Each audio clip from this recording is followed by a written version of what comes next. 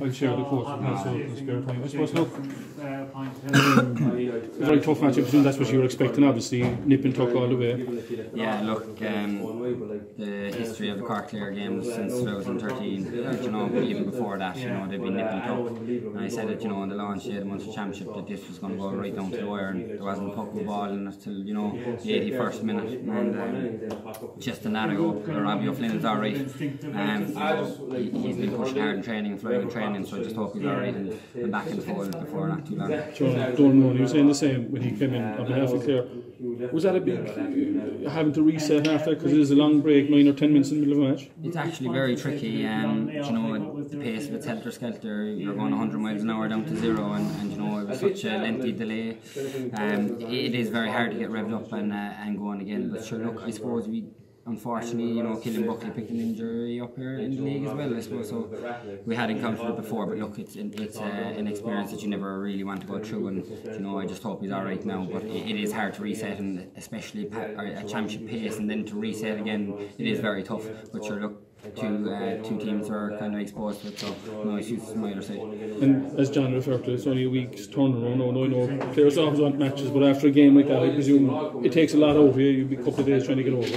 Absolutely, you know, championship games these days are absolutely frantic, and it normally takes 3 or 4 days. You can't really rev it up again till a Tuesday or Wednesday, and just that we're a Saturday game next weekend, it is going to be very, very important that we get the right recovery done, and you know, we load training accordingly, so it is going to be very, very tough. Tip are going to be coming for us again next week after a poor result today, so they'll be even up for it a bit more, you know, next week, and to go into there into Central Stadium is a very, very hard place to pick up points as well, so yeah, it's going to be a tough assignment. Yeah. And I suppose on the plus side, the fact that you had a win, that you know the process or the tactics that you had worked out is obviously going to give you a boost ahead of the weekend. Absolutely, and look, credit to the boys, you know, that came in today, and especially the lads that came on, they did unbelievable. The young fellas there, Sean O'Donnell, starting Robbie up till he got injured, was flying it, you know, the lads came off the bench team, Rosin as well, you know, the impact of the bench was critical today, and I think that's going to be critical for the rest of the campaign, you know, and there's lads really, Shane Kingston as well coming on as well today, there's lads really pushing hard for places, so just, you know, keep competitive, you know, and drive on again to next week. 6 days and it's a very, very quick turnaround, so look, as I said many times before, the let's say influence of the panel is going to be in this year.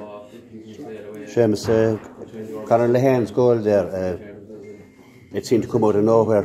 I think the Clare last touch was wide, but it had a major bearing on the game, I thought.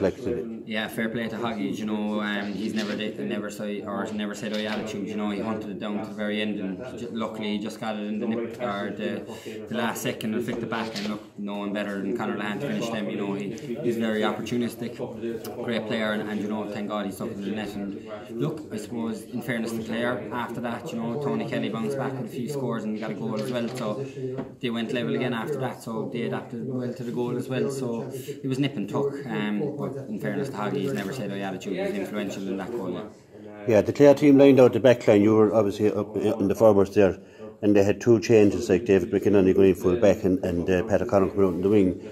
Just things like that phase forwards, like, you know, do you really take any notice of stuff like that? You've so much going through your own head, and you've so much, you know, tasks to do of your own, you know, you're only focusing on yourself, you're focusing on the opposition and who's picking you up, you're only kind of getting away from your own game, so 100% focus, sole focus on yourself, what you can do best for your own team, and putting yourself, you know, in the right positions. So no, unfortunately you just have to adapt to what's thrown in front of you and drive on, unfortunately, no, so no, you try and dwell on that as little as possible. Yeah. Tip were beaten today now, and you had a great win here today. So is it advantage Corks now for next Sunday? Absolutely not. You know, as John said, it goes out the window. Last year you could, you know, enjoy yourself for a few days, so kind of championship win. That really goes out the window, you know. Six days to the next championship game, kind of only soak it in for 5-10 minutes, as John said, and it's on to the next assignment, you know, and back in training Tuesday or Wednesday, whatever day it is, and back at it again. So look, the turnaround is quick, and unfortunately that's the new nature of the game. So all focus now is shifting straight away to next Saturday. Just the last question: there's a few minutes left to the big game, and you get the ball, and you're bearing down the goals, and you bury it in the net. Tell me the feeling about that. I know how I felt. I've been there in the league as well. I was down in Cusick Park and went through 1-on-1, and the 1-2 we happened to save it, so I've been on the other side of the coin as well. Just happily that it hit the back of the net today, you know, and you know there's ups and downs in Jay, and I wasn't too happy with my league campaign, so it was nice just to finish it off like that. But look, it's on to next Saturday now, and that's all put aside again. Yeah, thanks very much, Seamus. Congratulations. Thanks very much.